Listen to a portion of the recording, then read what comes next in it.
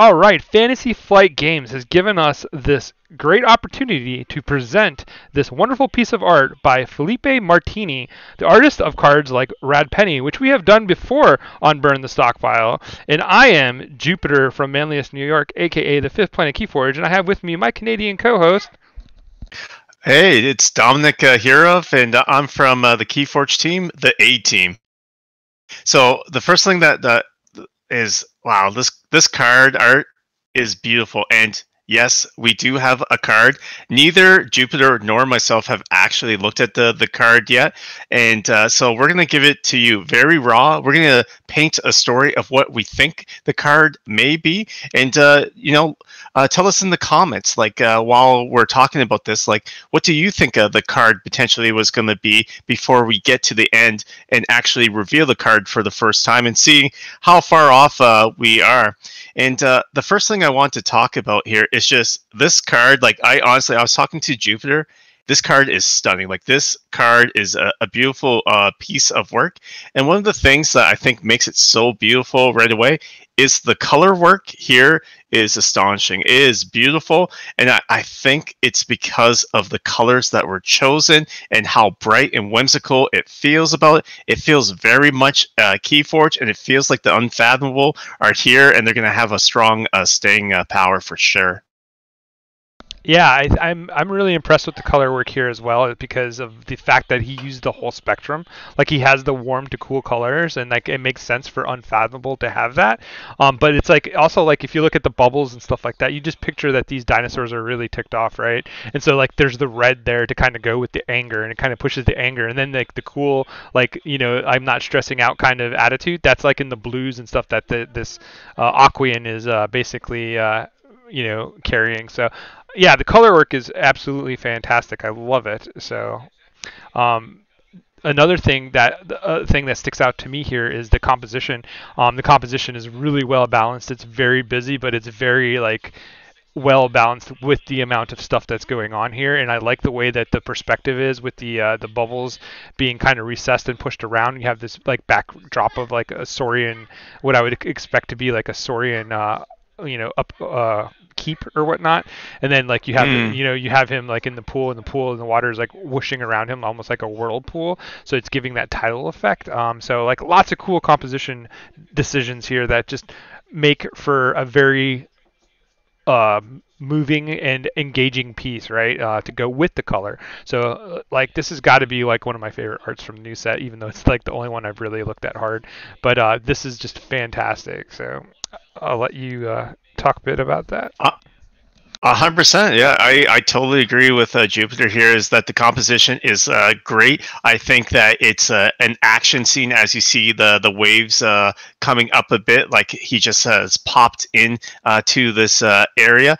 And one of the big things for me is that we want to talk about the details that we like, and so we're going to cover some of that stuff. And the big thing that pops out to me and like it makes me laugh as I look at this is the face that we see on this Aquarian is amazing. I absolutely love the face. I imagine this face as if we saw, and some people may not get this, but it reminds me of an artist, a musician that I've listened to some of their music before, and it looks like an Aquarian version of a Dead Mouse to me.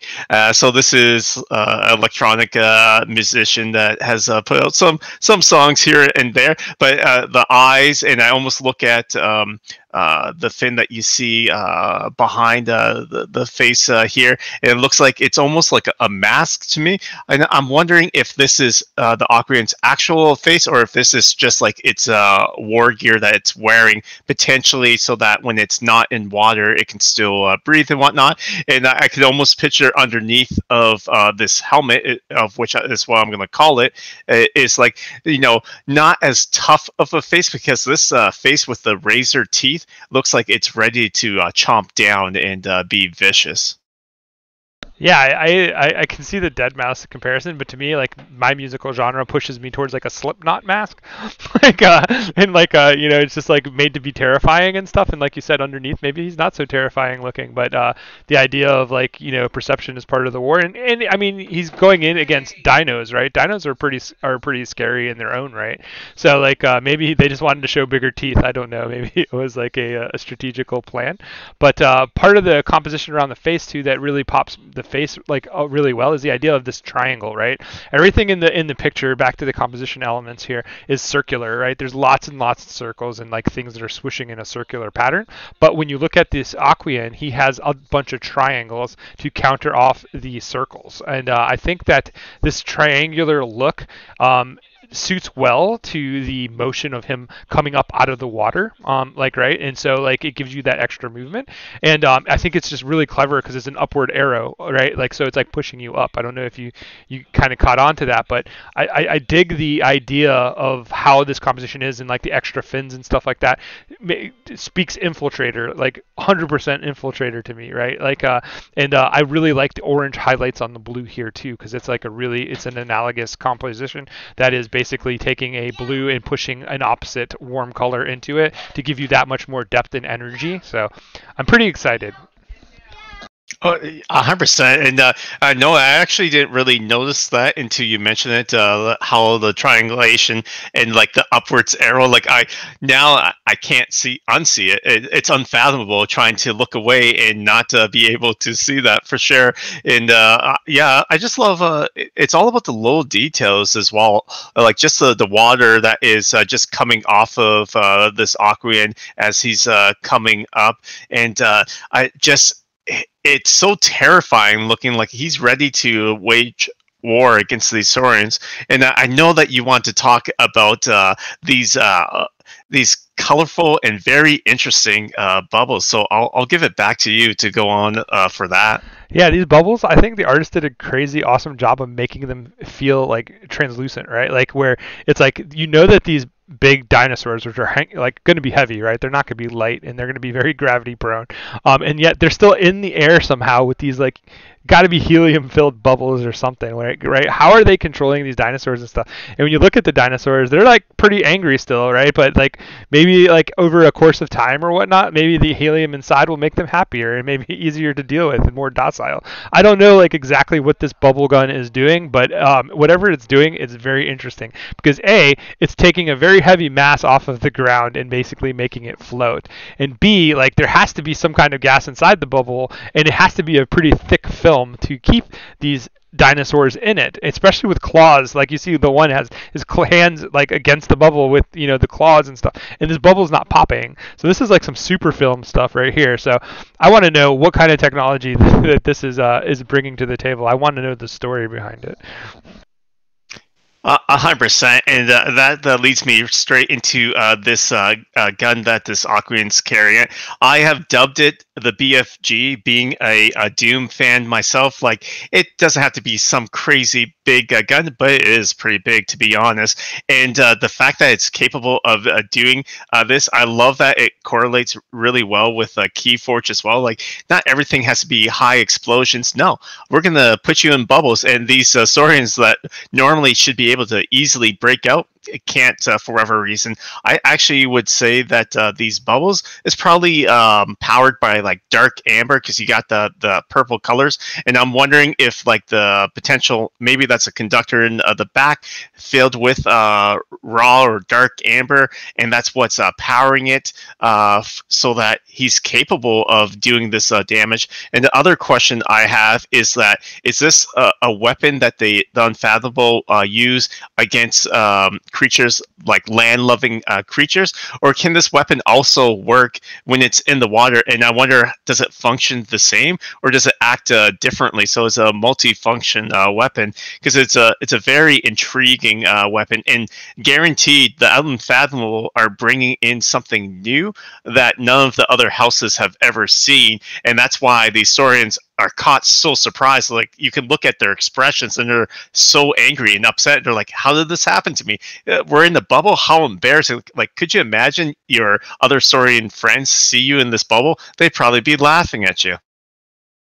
Yeah, and the interesting thing here too, right, is that when I look at this, I think of the plasma cannon from the Star Alliance, and the intro to Dark Tidings for us is basically Sensor Chief Garcia on the cover of the box, and the Zakuyan basically finding her, like whether she was trying to steal an artifact or found an artifact that they didn't want her to take or whatever this. So there's this idea that in the Star Alliance that like the Aquians' first contact with anybody was the Star Alliance. So how much technology did they get off the Star Alliance? And then we see like Subject Curvy, like if you look at his artwork, he's basically transforming into something that looks a lot like an Aquian. So and he doesn't seem to be bothered by it because Kirby is Mr. Goodfellow, but like the idea is that like I kind of wonder like maybe this is like a hybrid of what they had for technology and using some of Star Alliances to get this like super amber value out of it, and like what kind of like alliance is really happening, because Star Alliance's job is to make peace with everybody, right, and basically to colonize and like make a collective. So like who's to say that maybe the initial going with the Aquarian was pretty rough, but then they found some kind of truce, and then they started building these things. And maybe the Saurian are too aggressive for the Star Alliance, so now the Aquarian have sided with them. Who knows? Like the stories can start to build from here, right? 100%, and I think that's painting a really good picture here that we have of this art piece, and that's something that we love to cover in all our videos. Is what does this art piece mean to us, and like how do we see the story? So I one of the things that we look at here is that we see this pool, and it's very much as if this Aquarian has just shown up, and I could see it like if I was watching the Little Mermaid, though a little bit of a different type of Aquarian of like you have this Aquarian creature spinning up and coming into the story, and I would say potential their capital. It could be anywhere. Hard to say from the background, but he's ready here. So Jupiter is saying that potentially. I like the little bit where you're saying that did they team up with the Star Alliance, and that's hard to say because if you look at the cover art and you'll see that initially they don't look like they were too friendly, but it's possible that they wanted to team up with the Star Alliance, and the Saurian are a little bit more aggro and a little bit rougher around the edges. Or it's also possible, I think, with Unfathomable coming in, that the way I see it is that they've now been disturbed by the Star Alliance, and they are upset, and they're like, you know what, you guys are too close to our home, and I could see that potentially it could be an unfathomable kingdom that maybe is linked underneath this simple pool, and no one knew about it until Sensor Chief Garcia disrupted them for the first time. Well, we know the Saurian have been in the Crucible for a really long time, right? And so the Unfathomable probably have been there just as long. So maybe that there was already an uneasy alliance, like not alliance, but an uneasiness between the two factions being older factions, right? Like I'm gonna making a strong assumption that the Unfathomable are or more an ancient group like the Saurian, right? And so like for the longest time, Saurians were stayed away, and like they were out of the mix and kind of isolated to themselves and stuff. So maybe the Unfathomable were in the same predicament where they were isolated to themselves, but now that people have brought attention to them again, like people are worried about them and stuff, and the tide is high, so let's go, let's ride. 100%, and I think that's everything I want to cover about like what I think this card covers for story. Was there anything else that you've seen the picture that you think adds more flavor to it, or do you want to jump on down to our next little bit? I think I'm pretty happy with everything, like the pool of water being like mentioned, and like how it's like obviously high tide, the water's coming up, and he's shooting up out of it, doing his business. Like I said, I think he's an infiltrator, but that kind of ties into what we're going into, right? Where we're going to basically talk about what the projection of what this card that we have might be, right? I'm excited to learn, but it's curious also to see how the art is cut. That's something else that we always take a idea with. Is like we want to see how much of the art actually makes the card, right? Because there's so much cool art on the borders here. I would hate to see it cut too much, but there's a chance that we don't see some of this stuff. So I'm ready to play this game if you're ready to play this game. So this is basically the what type of card is it game. And what we're going to do, I think, is we're going to name all four of the major cards it could be, and then what the possibility is, and then we're going to rank each one on a scale of 1 to 10 what we think it could be until we have a final guess of what we're going to go with. So, and then we'll see how wrong we are, but we're going to have fun painting this picture, I think, Dominic. 100% Jupiter. I think this is going to be a lot of fun, and I encourage the viewers that like you can pause like halfway through while we're talking about this. Write a comment on the video, like when we say, "Oh, this is what we think the action is." Let us know what you think the action might be, what the upgrade might be, what the creature might be, what an artifact might be for this piece of art. Like this is part of the fun and just enjoying it on a more casual level, talking about like these art pieces is something that was never really done until we started the channel. So just a little bit of fun. So I think the first one, and naming it in those orders, is let's talk about an action card. So I'll let you start, or unless you're not ready for it, and then I can start. I'm pretty good for the action. I'm always ready. Except for when I'm not. And so for my action card, I'm gonna go with this is a I don't know what the name of the card would be. That's one thing I don't have. But I'm guessing that it would be like something like Stasis, right? Like I'm gonna call it Stasis because I love the old Magic game, and Stasis is a card I used to love. In Stasis, the idea here is that creatures would be put into a basically like a vorpal time loop. So like it would remove a creature from the game for a set amount of time. So maybe auspicious, maybe a little bit too powerful in the thought of what it is, but I'm saying like it's kind of like a pseudo archive where it's like this creature is in play, but he's not able to do absolutely anything for I'm gonna go with 2 turns. Like it, or and it's obviously like a multiple effect. So I think this is like all your enemy creatures in the game. Make or maybe no, I'm gonna go with all non unfathomable creatures in the game are put into stasis for a turn. I'll go with that. That is very interesting because you're actually talking about a card effect, and I was going to go with a similar idea. So, for those that don't know, Fantasy Flight Games has a card mechanic that they've had in the different games from Game of Thrones. They've had it in Star Wars Destiny. They've had it in Warhammer Conquest. They had it in quite a few of the living card games that they have designed. And in Game of Thrones, it was called Shadows.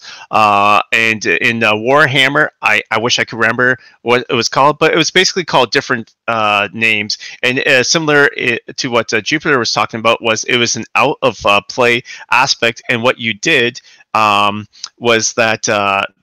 For instance, in Game of Thrones, the living card game, there was a character that I absolutely love. That's called Cold Hands, and when he enters play, you get to choose different characters, and you would flip them down. So I see this action similar to what Jupiter sees, and I think it's even more specific. I think it would be you choose a house, and all creatures of that house go into you basically flip that card over. So you would flip these cards over, and I think it would be something like maybe you gain 2 or 3 chains, and that these cards stay flipped over for a turn. And I would actually say that it works on just the house that you choose. That way, if you have that house, you can choose one of your own houses, or if your opponent does, you can choose their house, or it could affect both of you. And the reason why I think this would be a cool mechanic is that it would basically move the characters from not being in play that turn, but it also means it would potentially protect your characters if you were to use it yourself. Like, say you thought your opponent was about to use a board wipe, then you could use this mechanic where they're temporary out of play, and then they flip out. As far as a name, I would call it something silly like Bubble Bubble Double Trouble. I don't have anything too cool for this one, but yeah, I'd be on a similar page for you for that one. What if they flipped over and for each creature in the house, that was the duration of how many turns they were flipped over? Ooh, that's kind of interesting. I like that. Yeah, Be- that'd be fun. because then it would be a little bit more like because like it'd be I think it'd be way too strong if you were able to just be like I'm gonna take them out of turn, I'm gonna phase them out for 1 turn, and then cast Gateway to Dis and then come back, right? Like it's too easy to like quick to do. But like if now the variable becomes how many of that house on both sides of the board are on the board, now you have like basically like a small army that gets phased out of existence for a bit, and then all of a sudden it's going to come back X amount of turns, right? Like that'd be interesting. Like that'd be really cool. But that's theory crafting fan fiction, so don't quote us on all this. This seems a little bit too powerful, maybe. But the idea is really neat. I think that would be a super fun mechanic. But with that said, I guess we'll move to the second in our group. He said action was first. It wasn't first on my list, but we're gonna think. So I'm gonna put him under the guns and make him go first, and we'll go with the upgrade. Let's do the upgrade. The upgrade is what I was waiting for. So I 100% can see this as an upgrade, and it clearly the upgrade is you're getting this crazy weapon. So I think that this would be I'm dubbing it again the BFG just because I love that name. But I think that the upgrade would be this a bubble weapon, and it basically would say so it's an upgrade, and the weapon would give you an effect. What would the effect be? I think this one would be correlated to high tide. And for those that don't know, the tide mechanic is a new thing that is coming in this set, and I think this would 100% be a tide related. And so what I think it would say is that. It would give you ability that it would be a fight ability, and it's a before fight. The creatures to the side of the creature that you're fighting uh, would what would it do? Yeah, you did get me a bit here. I think that it would do a mechanic that either that it would reduce their power level down to like 1 or something silly like that, or again it would play in a fact that it would remove potentially all their I think it would blank like their capabilities, and they would just have their power level. So if they had any type of unique like elusive, skirmish, or anything like that, it would remove their normal capabilities, like their normal stuff. Or alternatively, I know I'm going long-winded for this one, is that I think it would say, actually, I'm going to go with this. I think it says fight. When you, before fight, the creature that you're fighting does no damage back to you. So it makes it so that the creature, because you're putting them in this bubble, they don't have the capacity, almost like kind of like a skirmish or something like that. I'm not sure. You got me a bit on that. You just like changed your mind like 30 times. But your bubble fun gun, for all the kids that are listening, that's what BFG stands for. The bubble fun gun is interesting, and to me, I think it's just going to be called like bubble cannon or something. Because I agree with you. I think it's all about like, if this is an upgrade, it's definitely the gun, right? Like the weapon that's being used here. And I'm going to go with the idea that it's kind of like a plasma nozzle, like a plasma gun. So I think it will have a before the fight effect. And I think the before the fight effect is going to be that for every creature that is next to and the one that you're targeting, they're all going to just be stunned for a turn. So they're going to be stunned, and then like basically you would continue the fight out, and then but you have 3 stunned creatures now. So it's kind of like a tremor in a gun, right? Like so that's where I think I'm going to go with it. I think that's a viable weapon and fair weapon for Unfathomable. I think that makes a lot of sense when you're saying that it would stun them. I do like that one quite a bit, instead of me just blabbering on, trying to think on the spot for what the upgrade, which I clearly had a good mark on. So the next one that we'll look at here is what if this art piece is a creature, is what I want to cover next. And I think that this one has a lot of potential of it being a creature. And I think that, of course, this would obviously be an unfathomable creature. I don't think it's going to be in a different house than that. And for this creature, I think the focus is on its capabilities here.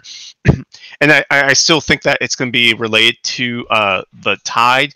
And I think that the tide mechanic is simply to piggyback a bit off of what Jupiter said. I think that its ability would be that when it fights, it stuns the creature that it's fighting, and that would be the mechanic. I would see it as potentially like a 3 to 4 power creature, and when it's the tide is high, that's when it's capable of stunning a creature, and it may have one other mechanic on top of that.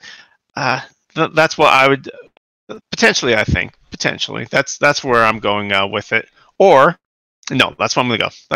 I'm stopping there. All right, so for me, I agree with you that the creature would be a 3 power creature. I think that makes sense. I think it's gonna be some kind of infiltrator. Like so, I'm giving it a skirmish or elusive quality to it, which I think comes standard, right? So I'm gonna go with it being skirmish 3 power creature that basically because as an infiltrator, an Aquan infiltrator, and then when the tide is high, he also gains elusive.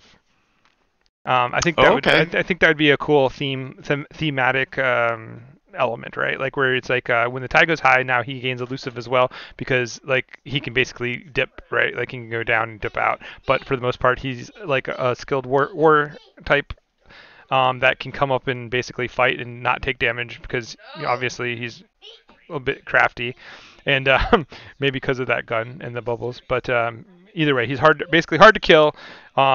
Like when he comes up and he's actually fighting you, but then when the tide gets high, he's even harder to kill because now he can kind of use the water to his advantage.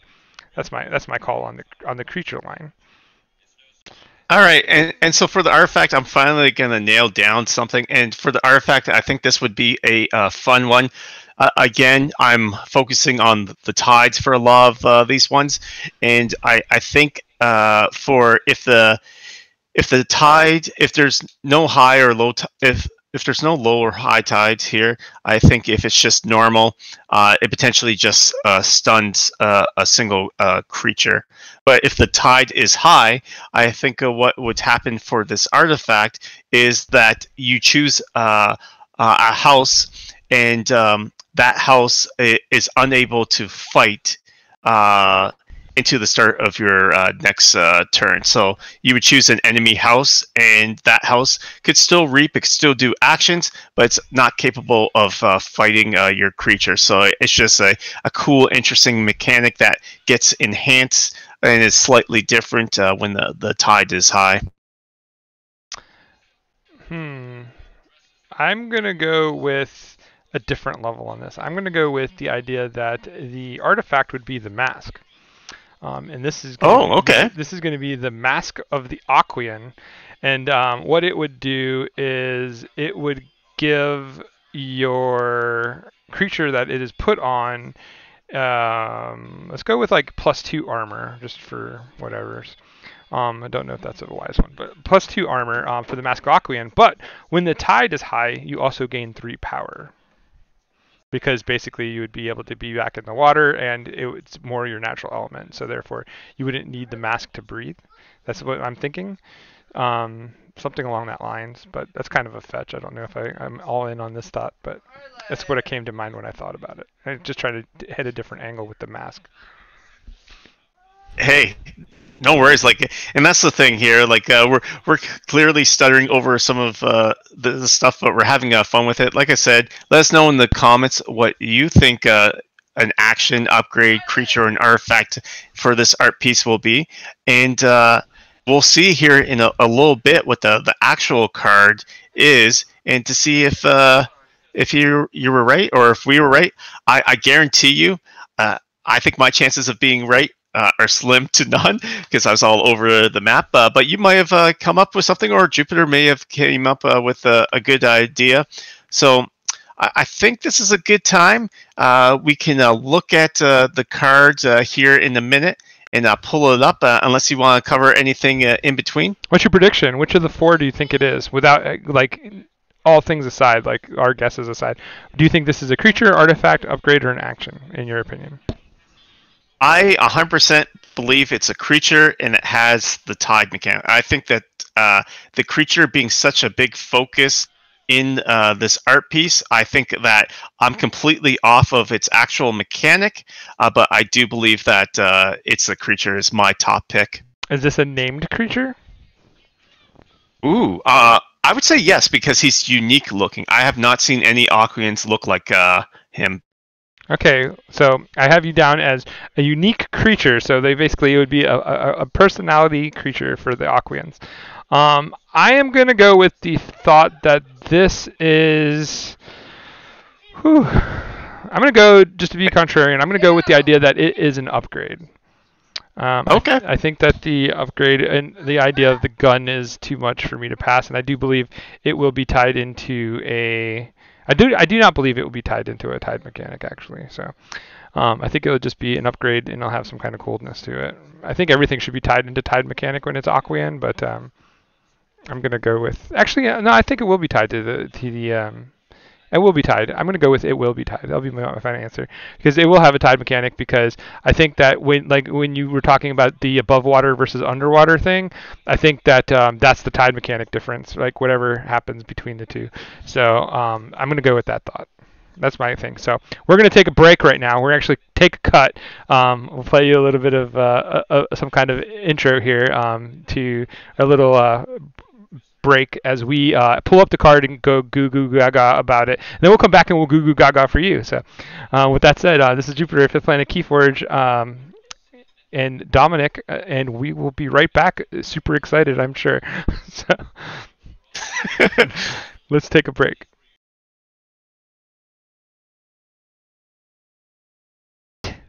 What does it say? What's its power? 5 power. Yes. What kind of creature is it? Aquan. Yeah. All right. Sweet. Thank you. Okay, we're in, and that was Harlan giving you the break on the card, and the card's name is Bubbles, and it is a creature. We weren't wrong. A little bit bigger than we had thought, right, Dominic? And a very cool ability, not tide based. So I think we were close, but not. We didn't hit it, obviously. But we did say that you did say that it would be a creature with a name, right? So, and I agreed with that. So, but I went the opposite way of it. But so, what do you think, man? Like, pretty silly.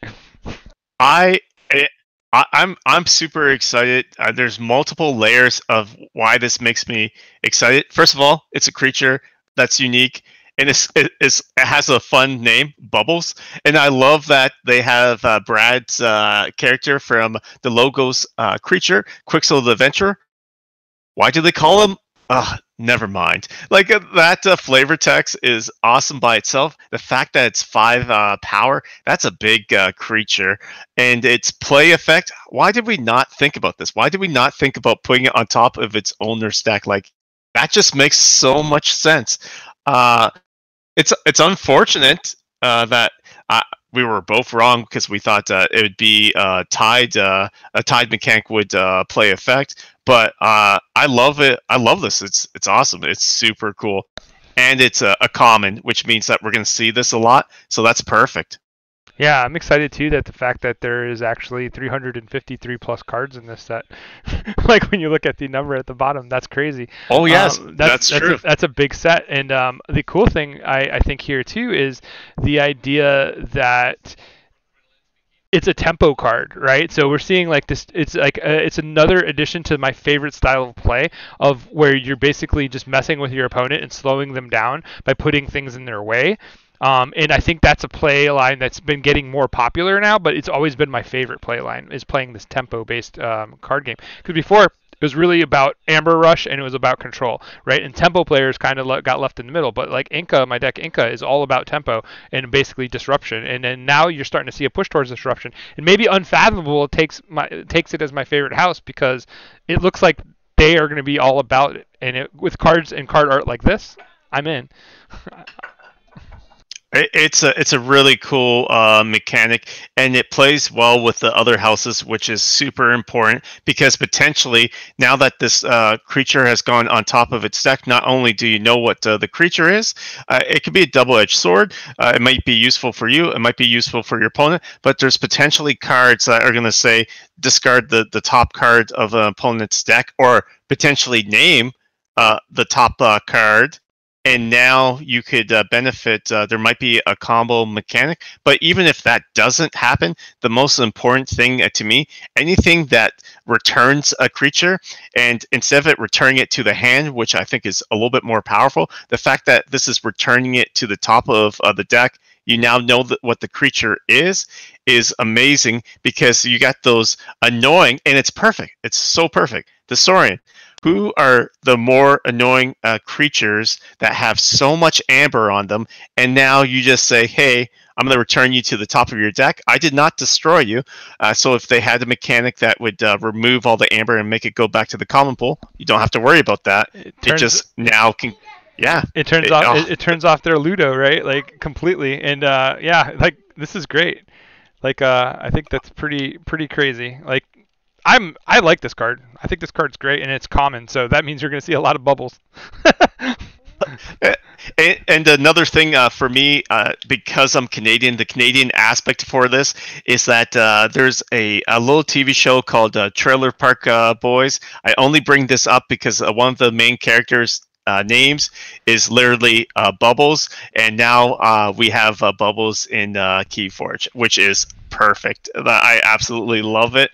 And what I'm intrigued by is, will this have an evil twin? And what would the evil twin be? It'd be interesting, right? And like I don't know, like I want to see it though. But I'm a fan, and like we usually rank cards like on a scale of 1 to 10, whether the card matches the art, and I don't think that either one of us could even start to argue that this isn't a SmackDown 10. Like this is easily the best like name to card art ratio I think I've ever seen in the game. I like how can you argue against it in any shape or form? It's like, what's the name? Bubbles. What do you see? Bubbles. Like, what does it do? Why do they call him? Never mind. It's so good. I'm so glad that they sent us this beautiful piece of art, and that the card is fantastic. Like this is gonna be a fun one. People, I think they did a great job of making this a comment, and because that's something that is really important in Keyforge, is that you want that house capabilities. Like, what does this house do? And you want to have fun cards, and you want them at that common level, so that more players, especially at the casual level, they're going to have so much joy. Be like, you put so many upgrades on this big monster creature, I'm just going to return them to the top of your deck. Fantastic. And I think 5 is a great power level because it helps deal with like the smaller like token creatures like the Kirby's and things, and not die and still keep a body on the board. So you can maybe get 2 kills with this thing, like against those kind of creatures if you needed to. But he's also like big enough that like he can dent the bigger creatures like the Saurians and the Brobnars and of the world and stuff like that. So like at common, I think 5 power is really good, and to have an ability on top of it, like I'm a fan. Like I think this is going to be a very fun card, and I wouldn't mind having a couple of bubbles in my deck. I think everyone's going to be looking forward to seeing this card for sure.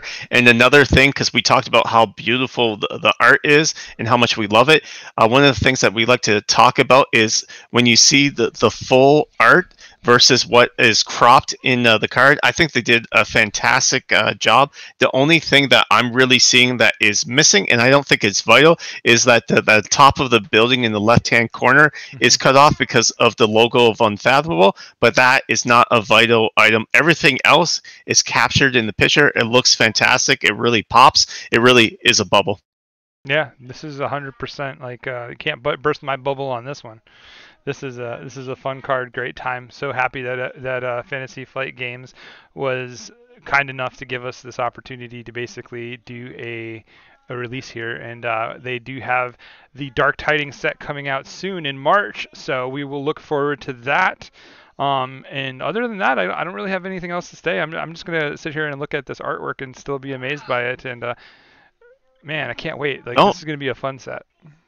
I can't wait. I've already, and I'm sure lots of people are doing this, I already went out and I pre-ordered a display or two of Dark Tidings, supporting our local stores and doing the good thing. And this has me extremely excited. And for players out there, well, that maybe you haven't played Keyforge, we'll have a link to FFG's Fantasy Flight Games website, as well as the Dark Tidings article talking about some of the new mechanics and some of the great stuff. And trust us, after you've seen Bubbles, I think there's going to be a lot of fun stuff in this new set. Yeah, so that's all we got. That's all we got to say. And this is Jupiter, and I say we will catch you on the flip side. Ready, I ready. Have a good one, guys.